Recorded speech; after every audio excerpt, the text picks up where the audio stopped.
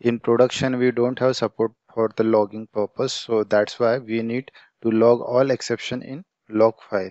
So basically we use it for to make the make that environment in local and test it and push it once again and solve the exception. So for that purpose, how we are going to log this? In old scenario we need to write try catch everywhere and generate log for it, but Spring Boot provide this control advisor which just give you the generated exception. You can log generated exception here directly. So I am using logger. Okay, so this is old way basically. What I am doing here.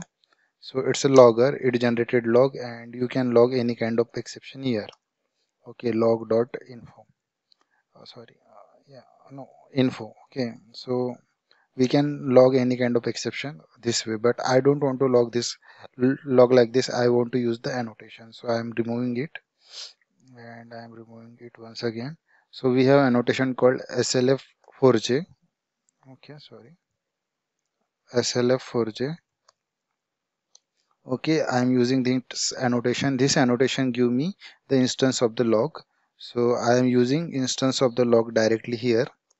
So log dot, it's a error, so error, and it's what generating. I am writing message called exception occurred.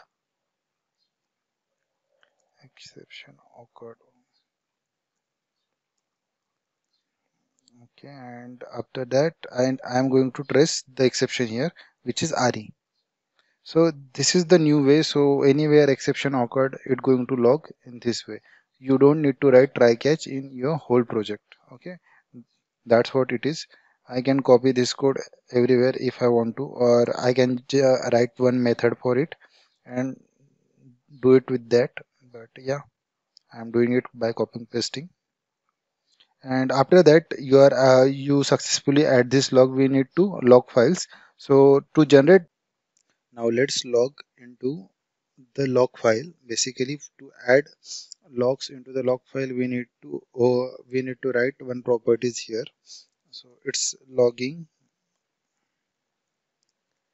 dot file dot name.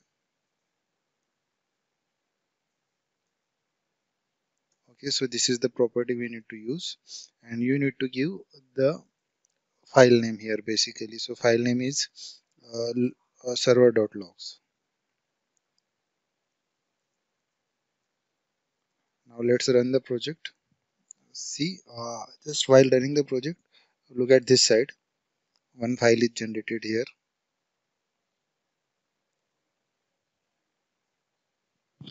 Okay, maybe not, but let me refresh it. Yeah, server.log is generated here.